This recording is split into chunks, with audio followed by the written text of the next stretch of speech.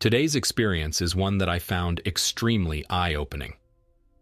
While reading Loved: A Transcendent Journey by Mary Dioma, I knew that I wanted to do an excerpt from her book. I know that I have been doing a lot of excerpts the last couple videos. I just believe that a lot of people need this one right now, more than anything. And although it isn't a near-death experience, it is spiritually transformative for all. I hope that you all enjoy. I want to share my story with you to let you know that this is something that is possible. And for those thousands or millions of people that have already experienced something like this, I can be another validation for you. I was lucky enough to experience something very special. I had a moment of enlightenment, a moment of actual direct contact with God. It happened at a time in my life when I was experiencing a personal tragedy. I was driving down the road and I felt so much pain in my heart that my heart was breaking. I was angry. I felt like I had done everything right. I felt like I followed all the guidance that I received from God. I felt like I had made the right choices, but still, the situation was heartbreaking. So I'm driving along and I'm really angry with God, and finally I decided to ask myself, what would Mother Teresa do in this situation? And it came to me immediately, Mother Teresa would love anyway. And then I asked, what would Jesus do in this situation? And it came to me immediately, Jesus would forgive his enemies. People that hurt me, I forgive them. And then I asked, what would Muhammad do? And it came to me immediately, Muhammad would submit. And I understood it in a way that I never understood it before. I understood that meant to turn my life over to God, to humbly ask God to help me, to take this pain from me. And I did. I imagined my heart going out to God. In that moment, a beam of pure white came out of the sky and came down and touched me on my shoulder. I was so filled with love, it's impossible to describe how much love there was in that moment. All the love of the world filled my whole entire body. Every cell in my body was completely infused with this love. It was the love of a parent for their precious child. In the same moment, I recognized that I always knew this, that this truth was always there for me. I was remembering and not just learning something new. I was remembering I am part of this love. I am God, and God is me. It doesn't really convey the truth to say the words. It doesn't come close. As this beam touched me, suddenly I was viewing this scene of the road as I was driving from 3 different places. I was seeing it from my body. I was seeing it from the passenger seat, and from the passenger seat, I could see it from my intellect. I was observing clearly the edges of the beam and thinking, that's not light. The view is at the top, and it came to a point on my shoulder, and it came through the window, and it touched me. It had contact.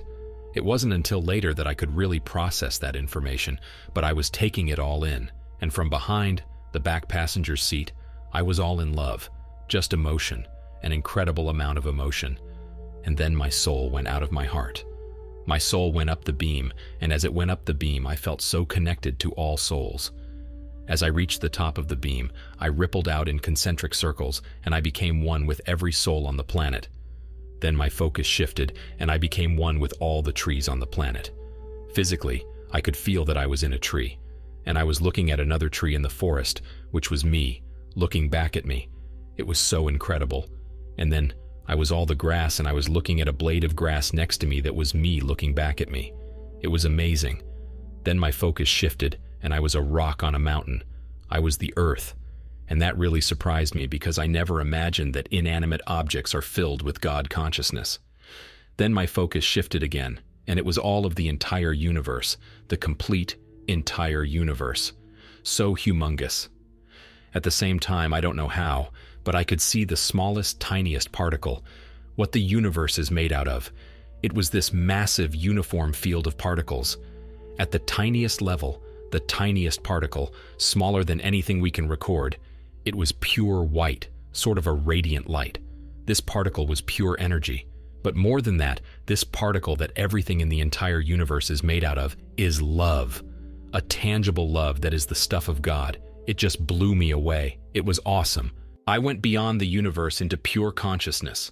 I've heard it called the void, but that doesn't come close to describing what it was. It's not anything you can describe, which is so frustrating because I so want to let you know what it's like. It is pure potential, pure consciousness prior to actualization. It doesn't look like anything. It's outside of time and space. It isn't close to anything you can describe in the physical universe. But it was so amazing, so full of love, so incredible. Whatever pain, woo, that was gone. There was no pain left over. I realized that at the same time all of this was happening, I was driving along the road. The whole thing didn't take more than a second and a half. There was a sign, a building next to the exit that I was just getting off of, that was illuminated in the bookstore. I got it that God wanted me to go to that bookstore. So I did. I made that split-second decision. Oh, this really happened. And I turned the wheel and I went on the exit to get to the bookstore. And I went to the bookstore. And then I was back into myself, totally, completely realizing myself as normal. Now here I am in the bookstore and I'm like, okay, now what? That does it for this experience. If you are interested in checking out Mary's book, it is available on Amazon. Let me know what you all thought of her experience. And if you have already read her book, what did you think of her book? I can't wait to see the comments below. Until next time, stay safe and continue to be blessed.